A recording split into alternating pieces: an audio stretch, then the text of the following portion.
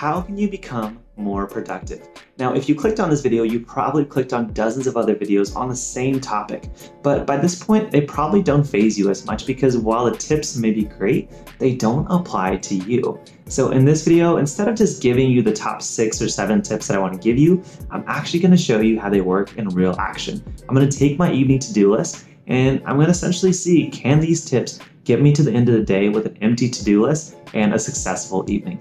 So essentially, I'm putting my money where my mouth is. Hopefully you guys enjoy these tips. Hopefully you guys enjoy this video after this intro.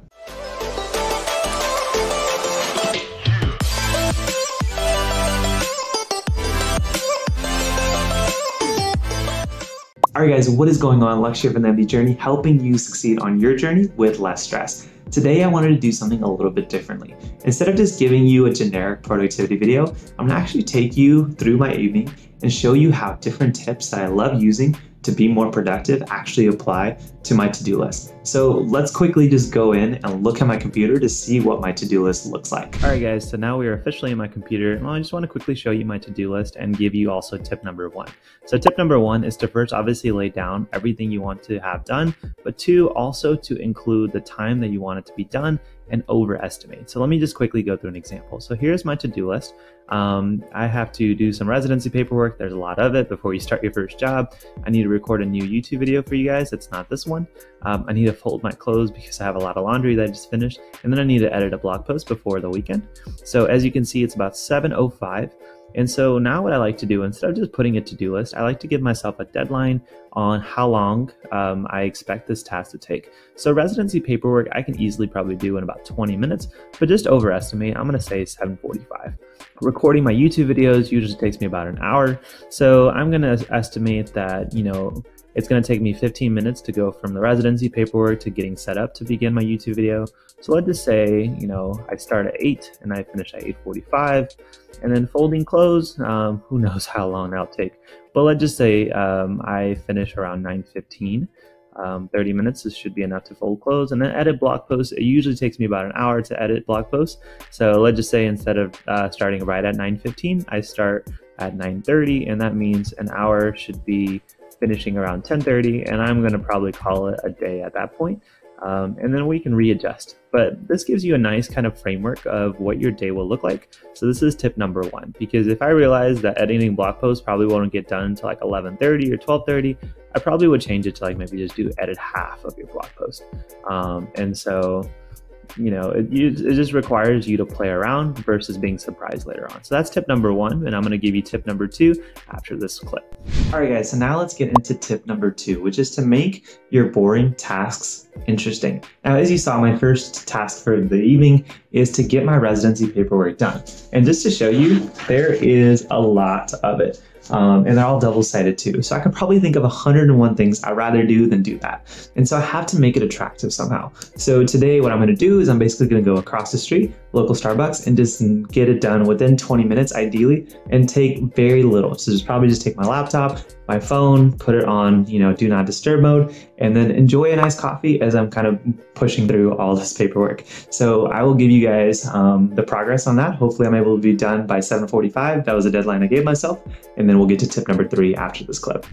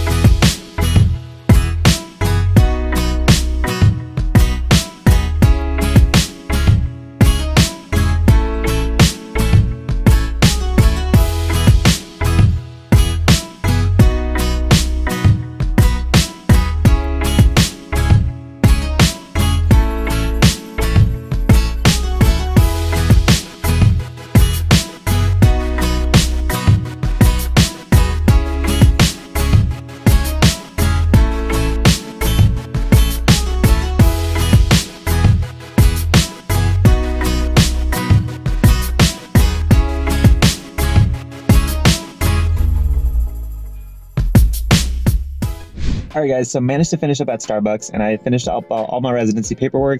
and it is right around 7:45, so I feel pretty good, right on schedule. And I thought it'd be a good time to give you tip number 3, which is to use Pomodoro chunking.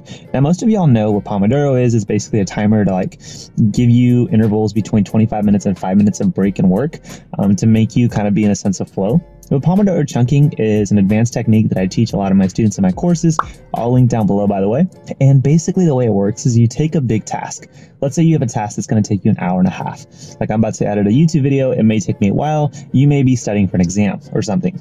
Instead of saying I have an hour and a half task, break it up into 25-minute chunks. So an hour and a half task would be 4 Pomodoro chunks.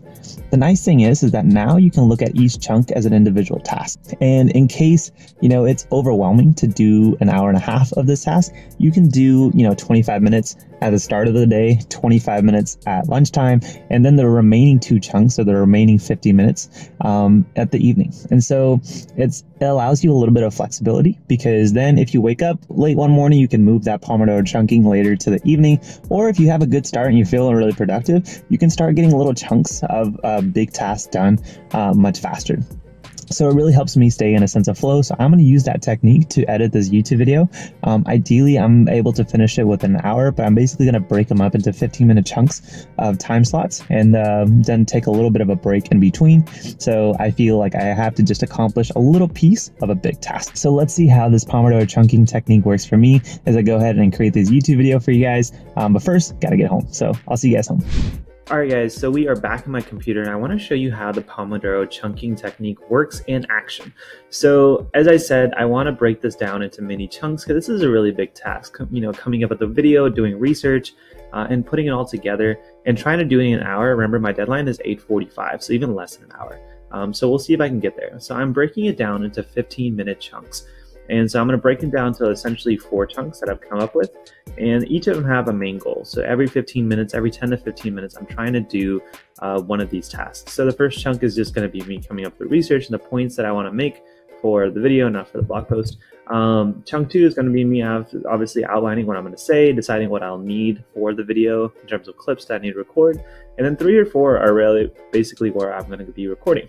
So this is a nice overview because basically these are like mini accomplishments. If I can get through chunk 1, I feel pretty good. If I can get through chunk 2, I feel pretty good. And if I don't get to chunk 3 or 4 today, for whatever reason, maybe it's taking a little bit long, either I can push the task to go a little bit later, or I can start tomorrow and just have to worry about one specific chunk versus this whole video. So, any task you have that seems very daunting, anything that takes more than I would say an hour and 15, hour and 30 is perfect to try to use Pomodoro chunking, because you can try to do it in one sitting like I'm about to do, but just in case you don't, you don't have to feel guilty for a task taking a little bit longer than it should.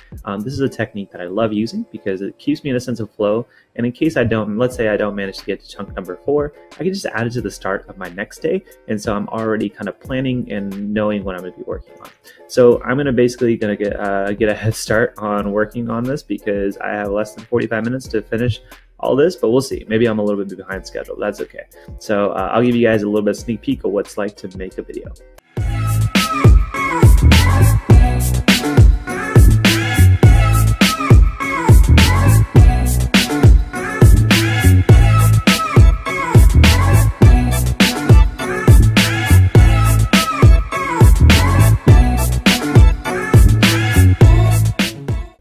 All right, so quick update, managed to finish 2 time chunks, about 15 minutes each, and still have roughly about 30 minutes left to do the remaining task, which is basically to record. I've done the planning phase, and it is about 8:17, so 8:45 is the goal. So between now and then, basically going to be recording the video, so I'll catch you guys then.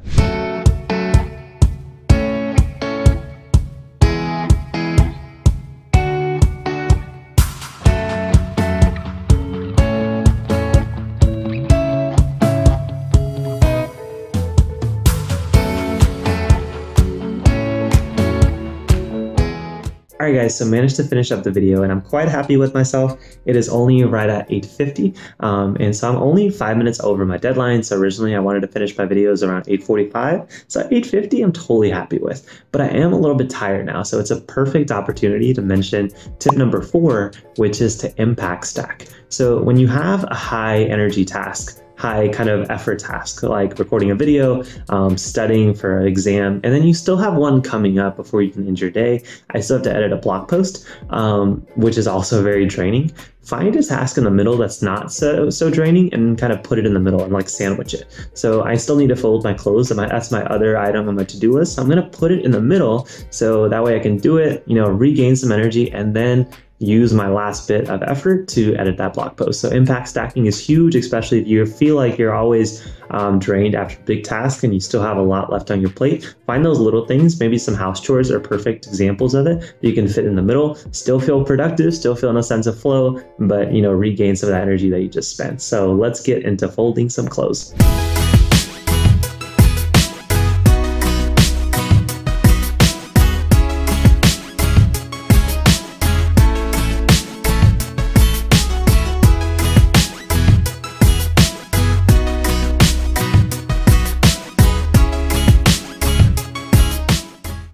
Alright guys, so quick update. So obviously managed to finish folding all my clothes. Also started my next task, which was editing the blog post. Now it was like 2,900 words that I had to edit, so it was clearly very tiring. It's right at 10:20 and I have about a fourth left of the post to finish. So essentially what I decided is I'm going to use my Pomodoro chunking technique. And since I have a fourth of the task left, I'm going to move that to tomorrow morning and not feel guilty to basically call it a day at this point.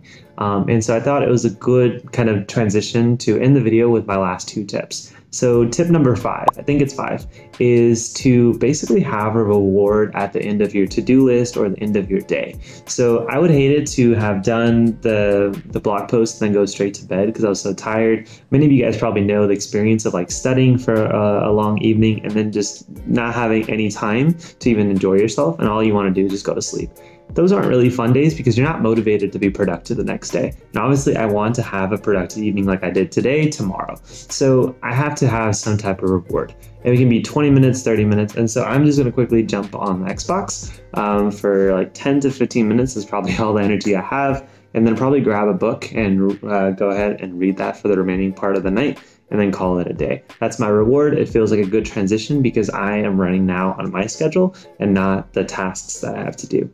And so make sure you have some kind of reward, however small or big you want it to make, and schedule that ahead of time, just the way you schedule all of your to-do list items. And then the final tip, tip number 6, is basically a 2-part, which is 1, taking care of your clerical work at the end of the day. So that's like things such as emails, texting people back. And the reason that I like to put this at the very end of the day is because now you have done everything that you consider to be a priority, and now you are responding to other people's requests of you, versus like responding to emails as soon as they come in. It seems like you're being prompt, but honestly no one notices the difference between you applying or replying immediately versus replying in a few hours or like the next morning. So I like to always put my emails at the end of the day, honestly till the end of the week if I can hold off till then, because then I can manage to run on my own schedule. And then the final part of step number 6 is to go ahead and start scheduling your next morning, at least, if not your full day, because you want to get in a state of flow. So I want to be able to wake up tomorrow morning and have, just as much productivity as I did this evening. Like I got a lot done. Paperwork, essay, a video, clothes, like that's a lot. And remember, we started right around like 7 p.m. and it's only 10. So it's, at 3 hours I managed to get done probably what most people would want to get done in a day. And so I want to have that flow tomorrow. So I'm going to create what tasks I want to do in the first like 3 hours of the morning, and maybe getting a workout, starting or at least finishing the rest of the editing. So that way, as soon as I wake up, I know what I have to do versus having to spend extra energy and try to plan it out. You get up, you know what time you need to get up, and then you can start getting on those tasks. So that's step number 6, do your clerical work at the very end and make sure you spend that very last bit of the day planning for the next morning, if not the next part of the day. So that is all of my 6 tips that I wanted to give you guys. And hopefully this kind of demonstration of how it applies to at least my evening routine helped you guys understand how you could apply it to your own to-do list. So if you enjoyed this video, obviously make sure you give it a like. And 2, if you haven't subscribed to the channel, make sure you do.